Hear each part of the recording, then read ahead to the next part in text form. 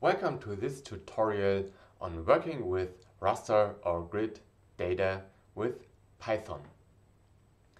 In this tutorial I will assume that you understand what gridded raster data are in comparison with vector shapefiles and that you are able to use a GIS software such as QGIS to visualize raster data files.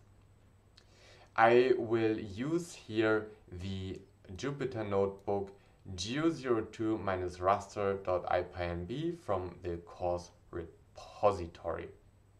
I will also use here some sample data that you can find here at the repository of the River Architect software. So you can either download that or you clone the course repository and you will already have most data available here. This tutorial also requires that GDAL is available in your Jupyter notebook environment. So if you didn't do the shapefile tutorial before, just here again the hint. When you're working with flusstools, you'll find instructions here how to create your IPython kernel for using flusstools in Jupyter notebook. So you need to instantiate here just a new kernel. I call it the fluss kernel. You can call it whatever you want. If you're not working with flusstools, you will find guidance in the troubleshooting section. Go to programming, tools and IDEs, debugging Jupyter, and there at the bottom you find here hints of how you can add a new kernel to Jupyter lab or notebook. So I added here my fluss kernel, and you can switch to this kernel by clicking here on the kernel module menu, click on change kernel, and then you can select here the kernel that you want to use. So I will use here the fluss kernel. Now I'm able to import GDAL. In this tutorial I will also again show you a couple of functions that I also implemented in the flusstools package, so you can access most of them directly from there and its geotools subfolder. So let's start with how you can load a raster in Python with GDAL. I will illustrate that here with the example of the open raster function that I will use still a couple of times here in this tutorial. So the very first thing that I will do here is I will import GDAL from OSGeo. Please note again, please do not type directly import GDAL. So even though you install GDAL for your Conda environment or your virtual environment, you want to import it with this statement from OSGeo import GDAL. Then this open raster function takes two arguments. One is the file name and the other one is the band number, which is by default 1. I use here GDAL exceptions to enable error messages and getting details on error messages when I'm executing GDAL operations. Opening the raster then is quite simple with GDAL. I just type here GDAL.open the file name, and this will be my raster. Now what I actually want to do or to have for working with it is the raster band. And the way how we get the raster band is by instantiating here a raster band object of the raster.getRasterBand method. If one of these commands here runs into an error, I want to see what error that was, and this is why I embrace both commands here with try except statements that are pretty big. Finally, this function returns the raster and the raster band. Again, you can find this open raster function if you would just type from flusstools dot geotools import open raster. So that would give you the same function over here. If you write it like that, then your own open raster function will override it. If you want to have more guidance on how flusstools works or how geotools works, you can go to flusstools.readthedocs.io. So that is flusstools.readthedocs.io. Here you find information on the geospatial analyze and geotools. And if you wonder how a function or a script works, that's all implemented here. You see what what arguments it takes and what it returns. So you will find here also that open raster function, which takes the file name and the band number, and it returns here an OS geo.gdal dataset.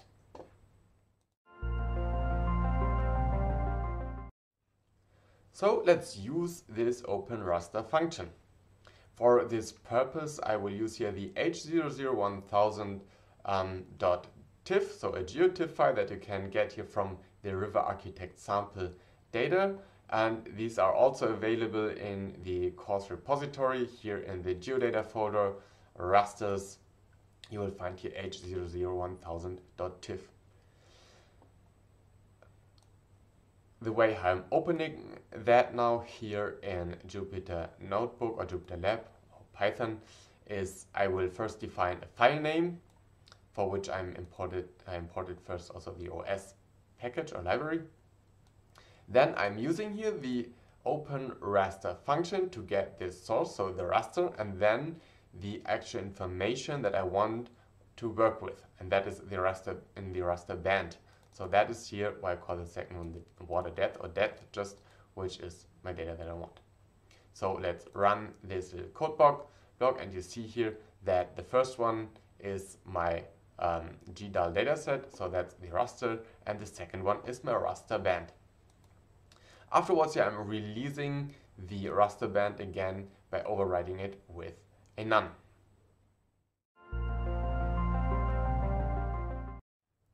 I just said that the actual information that I want to work with is in the raster band, including its raster band statistics and other things that I can do then with the raster band. If you're working with desktop and GIS applications such as QGIS, you will find many more processing options for rasters and adding on and accessing the raster band statistics. In this following example here, I will use a script to access some numeric and color characteristics of a raster band. This first function here just is an indication of how to use the script, and the second function here attempts to get the color bands of a raster if it has it. It takes the raster band as an input argument and then will try to open the get color table with rasterband.getColorTable. If there is no color table in the raster, it will print that the raster band has no color table and return directly none from the function. If there is a color table, it will print the color definitions, and then also I want to know the color bands, and that's what is then this code block here doing. It returns a list of the color bands that are in the color table. I also added here in this script a main function that takes the band number and the input file. So this main function would then use the open raster function from flusstools and then open here for the source and the band, and then print the band minimum, the band maximum, the node data value of a raster band, and the unit type of the raster. So this no data value is some default value that most rasters hold anywhere to assign or to show where are no data available.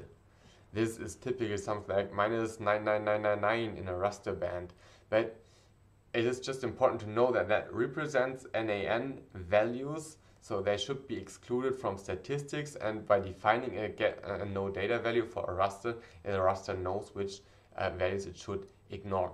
So that's a workaround for not having something like the numpy.nan value in a raster band. This main function then will also try to print the color bands here if there are some by using the getColorBands function. Finally here that if name equals main, a statement checks first if the number of arguments is correctly defined, and if it is correctly defined it will call the main function with first the band number that we want to use, that will probably be then band number 1, and the input file name. So you can either now copy these functions here and save them to a script, or you just click here on that script, right click and save as, or you open it and save it as. Here on my virtual Windows machine I saved it in a temp folder, and from there I can run it now as a standalone script with something like this command. So to run this now, I will need to open something like Anaconda prompt. I will then activate the Fluss environment. I will activate the Fluss environment because here I have all packages and libraries accessible that I will need for running this script. So now I will go to my temp folder on my C drive where I saved the script. So just that my temp folder is written with a capital letter. Now just check if the script is well in here. If you're working here on your C drive and you have then that geodata file saved somewhere else, you might also need to copy it here. This is just for illustration. And now if you want to run it, you can then just copy here that command if you want, and then just insert it. The only things that I will need to change here is to make it a capital temp now.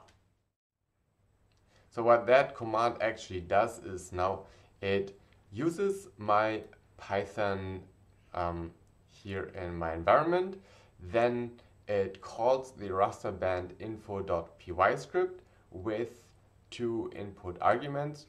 The first one here is the band number, so that's band number 1, and the second one is the file name.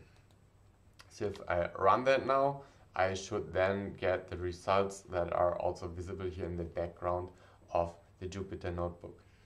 Please note just that this script here uses flusstool, so if you're not using flusstools, you may need to copy and paste the open raster function into that script here. It took a while, but it ran.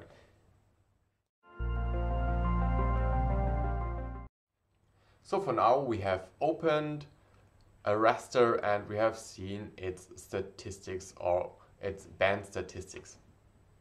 There are different raster drivers available in GDAL, and to get a complete list here you can run this code block. So you have seen geotiff until now, but you will also see that it supports many other raster formats. And this is important now when we create and save a raster, here for instance then from an array. Before we get there, still a word here on raster data types. So I listed here the whole palette of what you can find in terms of raster pixel values. So those might be integers, might be floats, or complex numbers also. Now for creating a raster from an array, so that can be a NumPy array, I wrote down here that workflow that I will now illustrate with this create raster function that is then also available through flusstools. This create raster function requires a raster file name and an array that it should convert to a raster. It takes a default value for the origin, so that's the geographic origin of the raster, that's none, a default value for an EPSG number, a pixel width that is 10, and the pixel height that is 10, an NaN value, so that was the thing with not a number value for the raster, that is minus 9,999, and the raster data type that I define here by default with a float 32. So that stems from that list here. As an optional keyword argument, here also implemented the geoinfo argument, which can be a complete tuple in the form of a geo dataset get geotransform object. So this would then supersede the origin, the pixel width, and the pixel height. This geoinfo command is basically the information, or could basically override then all information on the geospatial referencing. So before I get there, let's have a look at how the function works. By default, it uses the geotiff driver, which is compatible with most JS desktop software. Then I'm creating the raster dataset with the required number of columns and rows. So I wrote it here just explicitly that the number of columns should be the raster array dot shape 1, and that here the number of rows should then be the shape 0 argument here of the raster array. So that is what you provide here with the raster array argument. Recall that should be a NumPy array. Then if I do not provide here an geoinfo argument as it is defined by default, then I need the origin. So that should be a tuple of the origin coordinates for my raster. So the first element of that origin tuple should be the x origin, and the second one the y origin. With this information and the information provided on the pixel width and the pixel height, I can then create the geotransformation for my raster. If a geotransformation was provided, then I can use the geoinformation, so that geoinformation thing that should be a 6-entry tuple. To replace now NaN values in the NumPy raster, which is necessary because the geotiff will not recognize the NP-NaN format, I need to overwrite here all none values in the raster array with the none value that was by default minus 9,999. Now I'm retrieving here the raster band number 1. So you may want to flexibilize that here by adding a raster band comment, argument, sorry, not comment. Now I'm adding the no data value to the band information, and then I'm writing the array to the raster. By default here, I'm setting the scale of the raster to 1.0.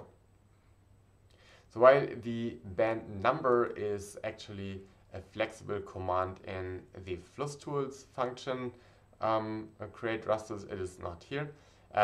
The set scale is still constant also there. Finally, here I'm creating now a projection and assigning it to a raster. So that is a little bit similar to what I have already explained in the shapefile tutorial where I'm instantiating first an OSR dot spatial reference object, and then I'm importing here the spatial reference as a function of the EPSG number. So the thing that should be a 4 to 5 digits integer number.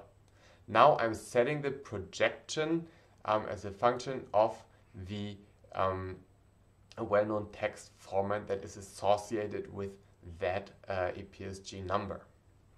If you want to get more details on that, I invite you to have a look at the shapefile tutorial where I talk a little bit more in detail about the well-known text format and EPSG numbers. So finally, I am just releasing now here the raster band by flushing the cache of the application. So with that, I can then afterwards also use my raster in QGIS or something else. Still now here the hint: if you are if you did not yet import OSR, you will need to do that here with the from osgeo.import function. So you can run now this code block here to have the create raster from file name and raster array function available in the following, or you just import it from GeoTools of the flusstools package. Now let's see that function in action. For that purpose, I am creating here a new raster in the geodata rasters subdirectory, and I'm just calling that a randomized DM point here .tif. Now I'm adding here just a random elevation information by using NumPy's random.rand function. So if NumPy is not part of your basic imports, you will probably need to write here something like import NumPy SNP.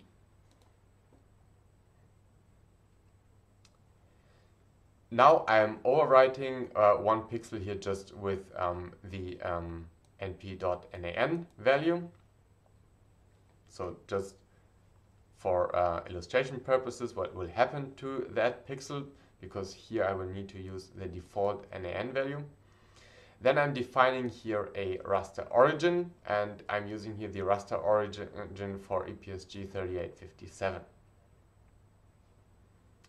Now I call the create raster function to create a 1 meter resolution raster. So that is why I'm using now here a pixel width and a pixel height of 1. I'm assigning it the EPSG number 3857. The raster name stems from that line here, and the array is my random NumPy array from here. So now you can run that script. It will create here the random UniSDM raster file, or recreate it in the course repository or your local clone of that. Now I invite you to open QGIS and have a look at your random raster. You can add maybe a base map to your QGIS map so that you can verify that it is well placed on your map. To learn more about base maps, please have a look at the QGIS tutorial.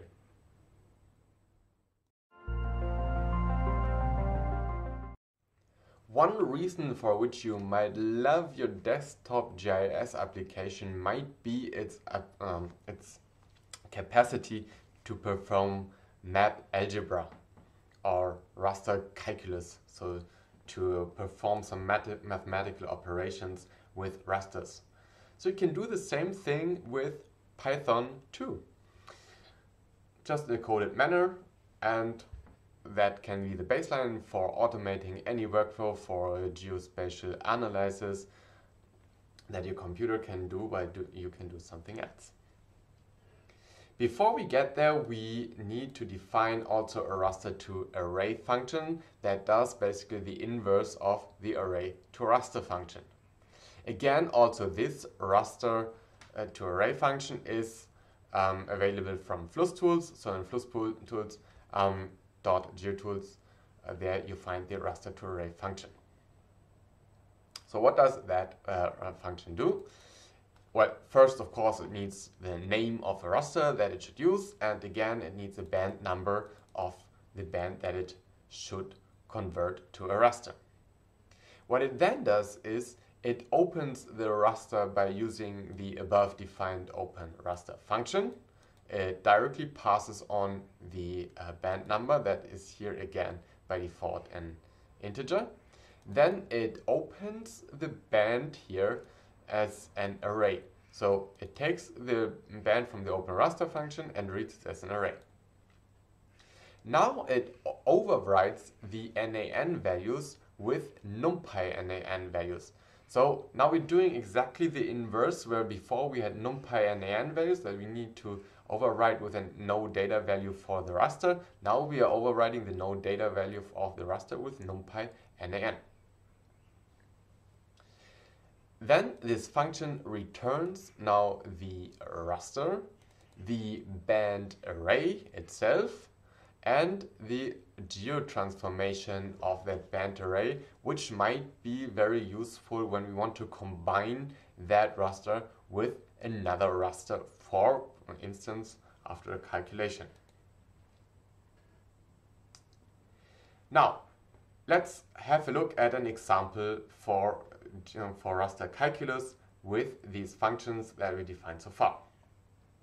I will use for that purpose here the water depth file and the flow velocity file that is defined in as a u, so typically for flow velocity in x direction or streamwise direction.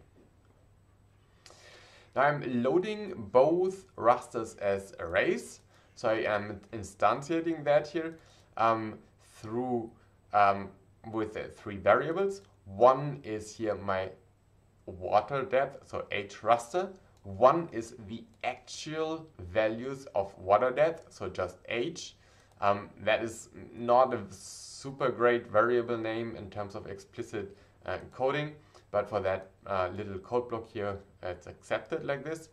And I'm using the geo information of the water depth raster.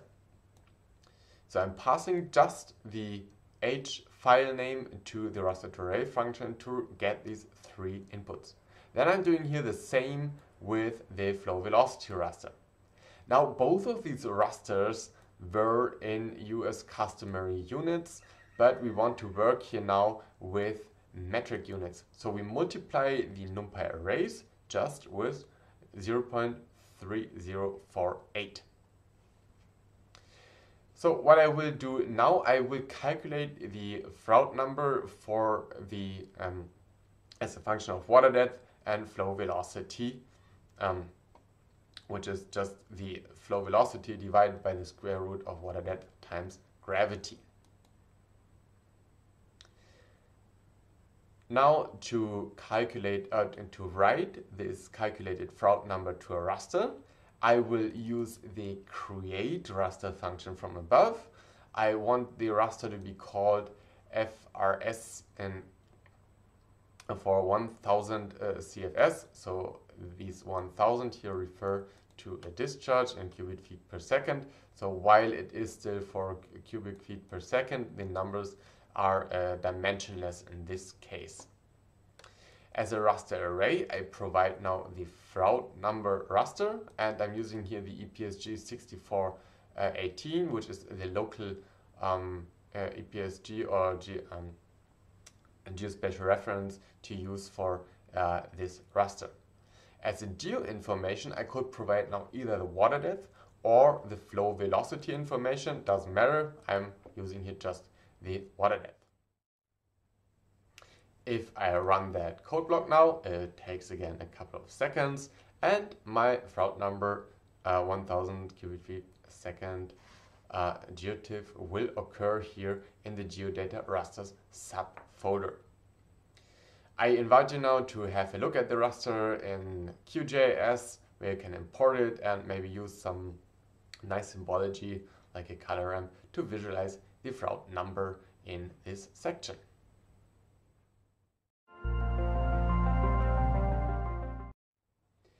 If you have already been watching the tutorial on shapefiles, you have seen that you can reproject shapefiles. Similar, you can reproject a raster into another coordinate reference system or projection and/or projection. Such a reprojection of a raster involves that pixels in a raster might need to be rotated, shifted, and also sheared.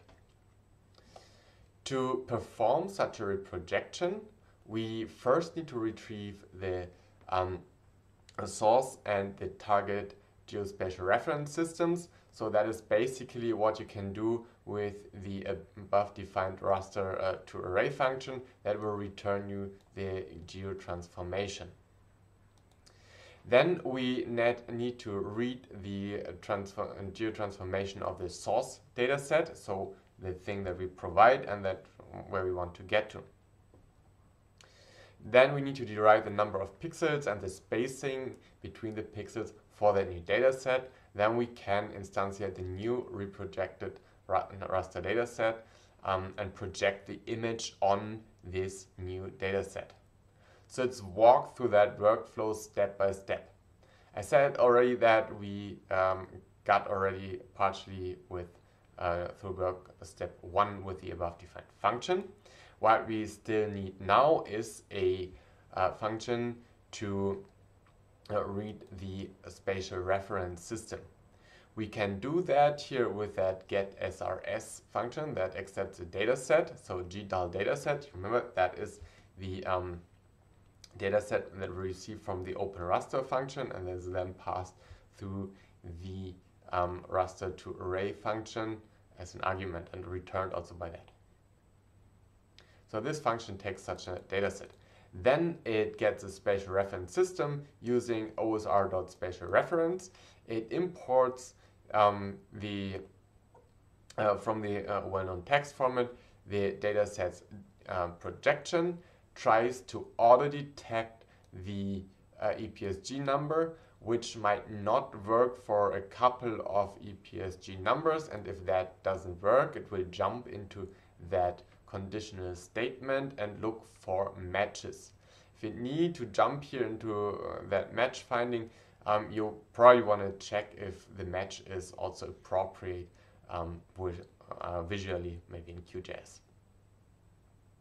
Now you want to assign here the input spatial reference, and you can do that by with the import from EPSG method.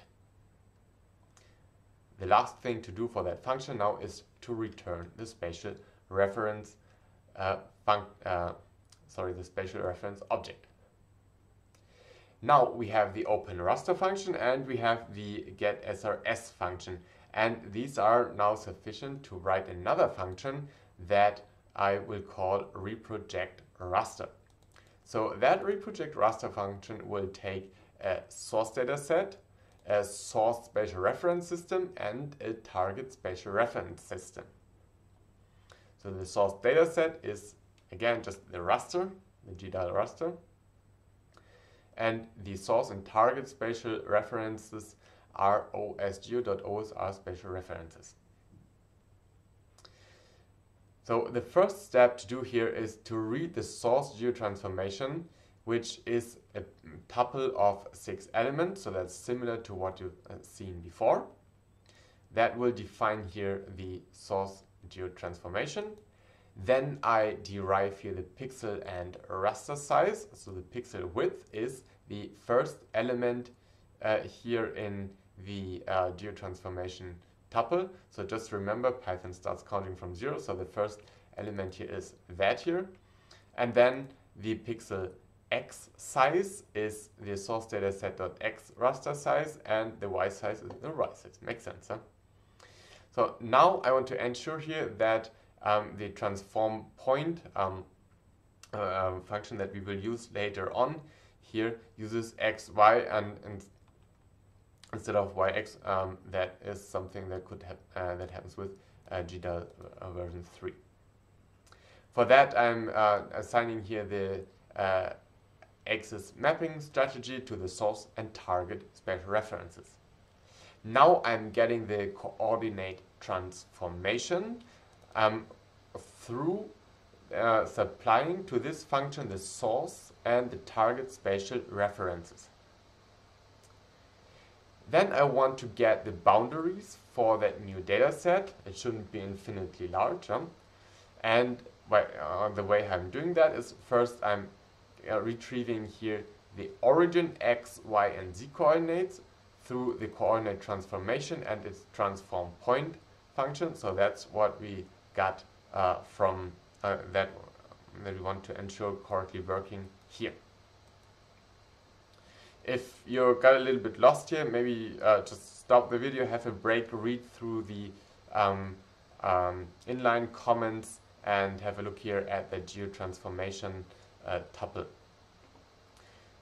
So now then I'm assigning the maximum x, the maximum y, and the new z coordinates to that I want to use later on.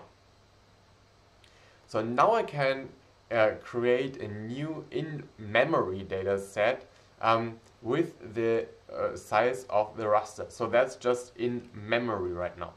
To work with an in-memory dataset, so nothing that's written to the disk permanently, I need to check out here get driver by name mem. Then I'm creating now my target dataset where I'm using the maximum x minus the origin x coordinates divided by the pixel width. So that's going to create the x pixel numbers. And then the second one here is the y pixel numbers. And then I'm assigning here the GDAL float data type. So you may want to flexibilize that by making this here an input parameter of the function. So now I can create the new geotransformation with the origin x, the pixel width, the source geotransformation element of 2. So that's this one here.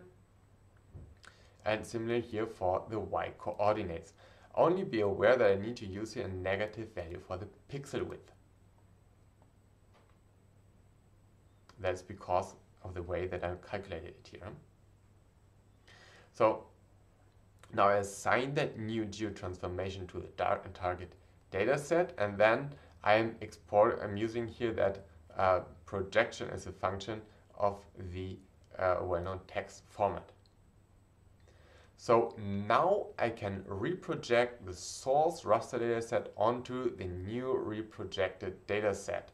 This function here is in GDAL. It's called Reproject image. You will also find it in QGIS, and it needs a source dataset, then the target dataset name, sorry, not only target data name. It needs here that memory driver, that in-memory data set. In QGIS, you will probably just provide it with a name for the output, and then you provide here with a well-known text form of the source and target special reference system. As a data set here, you want to use then GDAL.gra bilinear. And then finally, you can just return the target data set. So let's run these code blocks here to have the functions available in the following. So what I want to do now is to take my Fraud number raster from before and convert it into a format for a web frame. So for that purpose, I want to convert that EPSG number 6000 something that I used above and convert it here to the EPSG for 4326 or 3857. This now here, while in this code block, I first define then the source dataset file name. So that's what we created before, and then the target or orientation file name that I call just here rasters rasters web frame. So that lives here already in in the raster subfolder of the course repository. If you do not have it yet, you can get it just by downloading it from here. And the reason why I'm using it here is just it simplifies a lot to get the geotransformation. So if you need to get a coded strategy, it might help to just create a raster data set that doesn't even need to hold a lot of content for the moment. That raster data set should just be in the target reference system that you want to use. Then now I'm opening both my source raster data set, and then here in this case it's the orientation data set, so the thing that I just want to use for orientating it.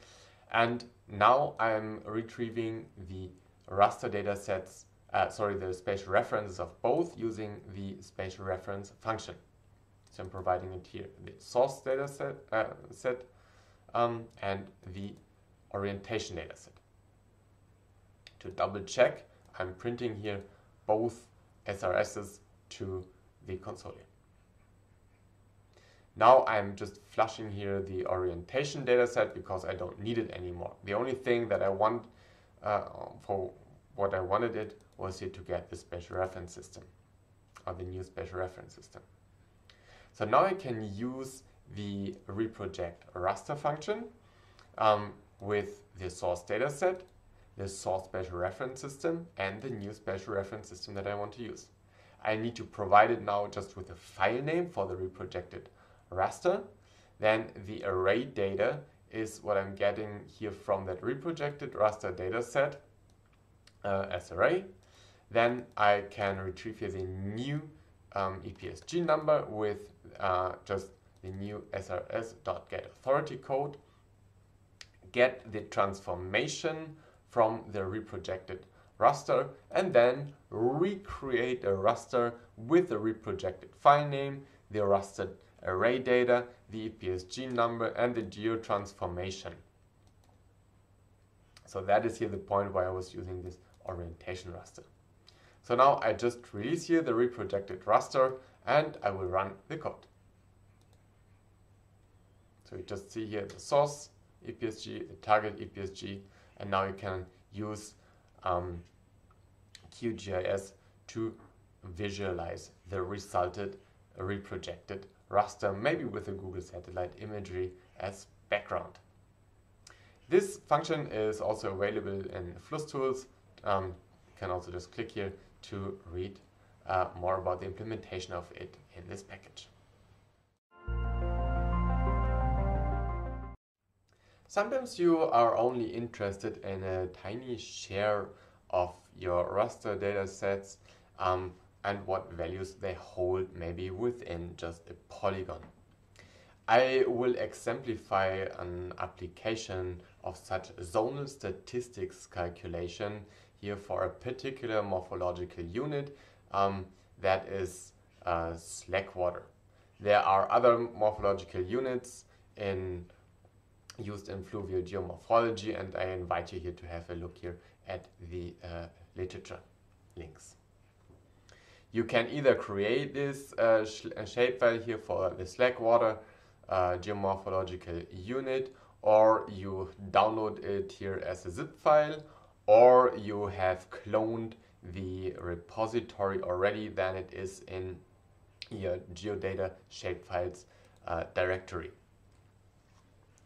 So we will use here in this case the rasterstats library, and we will use again the water depth file and the flow velocity file from before. And as a zone, now I'm interested in the values of water depth and flow velocity within the slack water polygon, not slack line. So to get the zonal stats now of water depth, I will use here RS, so raster stats, zonal stats with the zone file, so that's a shape file. Then the water depth file that I need to provide here, and then the statistics that I want to have. I'm doing something similar here with the flow velocity statistics. Here now I'm just using min, max, medium, majority and sum just as one string. That also works. So let's run that code block and we get here the summary. So just note those are in feet and cubic, not cubic, and feet per second. You can also apply your own statistics calculation that you want, for instance, through the numpy.ma module. So I just defined here a function that I called raster standard deviation that returns here the standard deviation of a raster array. And now I can apply that here by using in the zonal stats function of rasterstats a dictionary for standard deviation that uses now my own raster standard deviation function. That can be pretty useful here because NumPy is pretty fast. You might not know what it uses otherwise, or if the statistics are available anyway. So here we get now the minimum, the maximum, and my additional statistics, that is the standard deviation of the flow velocity.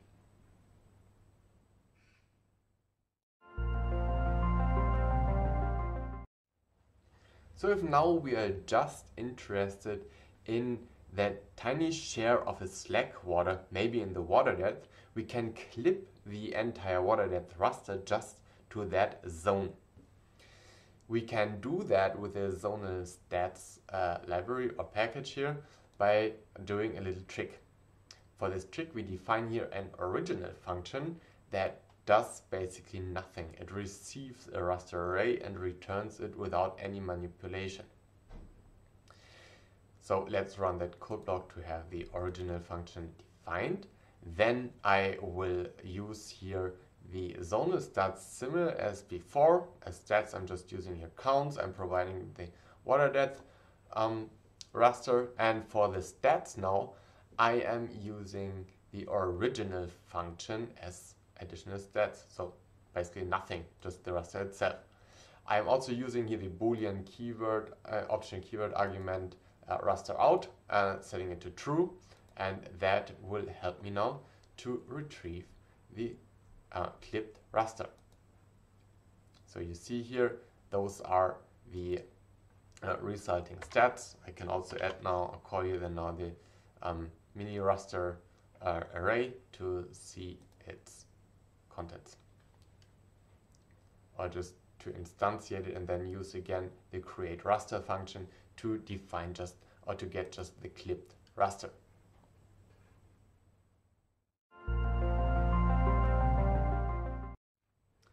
If you were working with QGIS, you saw maybe many functionalities in GDAL, and then you try to use your favorite search engine to find how that is implemented in the in Python's GDAL, and you didn't find it. Well, that's not a problem. There's a nice workaround for that. That is, you can just use Python's subprocess library to run a GDAL command as long as you have GDAL installed in your system.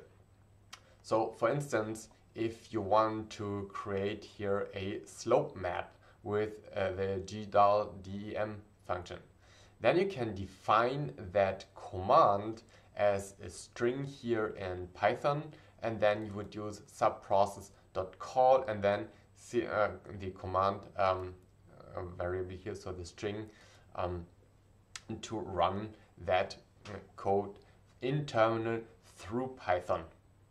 So for that purpose here, just make sure to set the shell to true. So you can do that now.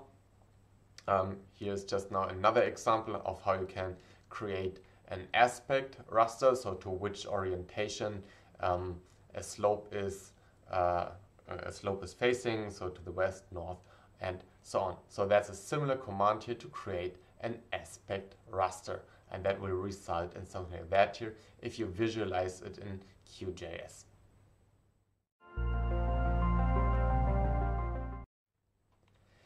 Now let's wrap up a little bit what we have seen and extend it by some new aspects. I will show you now an example where we assume, or I assume, that we have maybe a fish that is position 1 and it wants to go to position 2. Now the water level was pretty high and the water level is receding now. So it wants to get from the alluvial banks where you can swim right now to the main channel as fast as possible to not get trapped somewhere in cut off waters. So that could cause you some disconnection of fish habitat. So that is just an image here from Kenneth Lario, who made a pretty neat code for identifying hydro-peaking pitfalls for fish.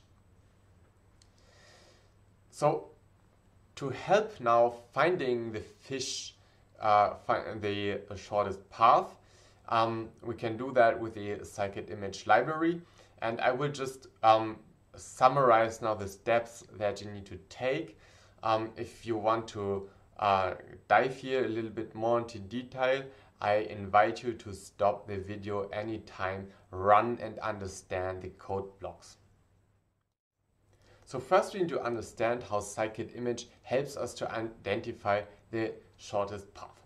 So for that purpose here, I'm creating just a random array of numbers with NumPy. So that's here our array. Now I'm importing here from skimage.graph the root through array function, and I'm providing it with 2 points. So I want to get from point 1, that is 0, 0, to 2.2, that is at position 2, 4. So 0, 0 is here, and we want to get to 0.24. So now the root through array function requires the slope image, which is just the array that I used here and defined here before. Then I'm providing it here with a tuple of 0.1 and 0.2, and here it indicates me now how to get to these points. And it does it by calculating the weight of the path. So it starts here from 0, 0, identifies the least cost to proceed here is going to 16, then to 12, so that's 1, 2, then it's going to be at 2, 3, and 2, 4, so that we are at the end of the array. Now we want to see how this shortest path looks on an image too, so we can project the path on the image with this code block here. So we are creating here the path that this script, or that the algorithm here identified is the least cost path to use. So that's 0, 0 again here, 1, 1, and so on. So now we have that also available in an array. Nice so far. So now there's just the challenge that we are dealing here with a kind of offset of pixels and not with coordinates. So if you want to calculate the root through array of raster and its assigned band values, then we need first to convert the coordinates to offsets, to an offset. So that's what we can do with this function. So again, I invite you here to stop the code if you want to look at that in detail. This function is also available again in flusstools.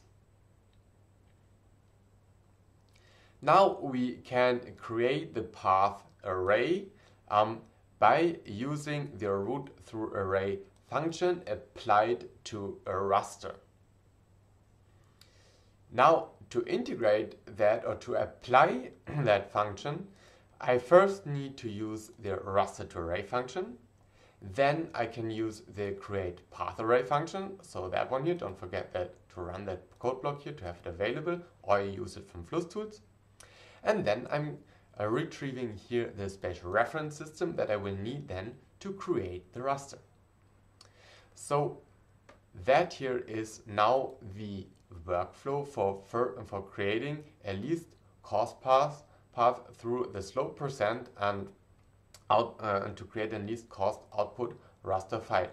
So we assume, or I assume here just that the fish will take the least slope costs to get to the to the main channel as fast as possible. I define then here as next here the as points 1 and 2 as tuples, still in EPSG 6418, so with the original rasters. Then I'm loading the source raster and its array, so the raster array, and its geotransformation with the raster to array function. So we're here now. Then I'm getting the spatial reference of the input raster, so that's here the slope percent raster. And then I'm creating the least cost path with the create raster function and the result of the create path array function. So now we can run that code block. Sorry for the little break, my computer was getting hot and a bit noisy. And in this code block now I first import again here the root through array function. So that may take a couple of seconds, and as a result now I will have here the least cost geotiff here in the geodata rasters subdirectory. So that's what you can find here. Now you can visualize that in QGIS, and in a next tutorial I will come back to that least cost geotiff to convert it to a shapefile. I hope you enjoyed this tutorial and it helped you a little bit. If you want to deepen your knowledge about raster handling, please have a look here at the geospatial eco-hydraulics exercise. Thank you for watching this video.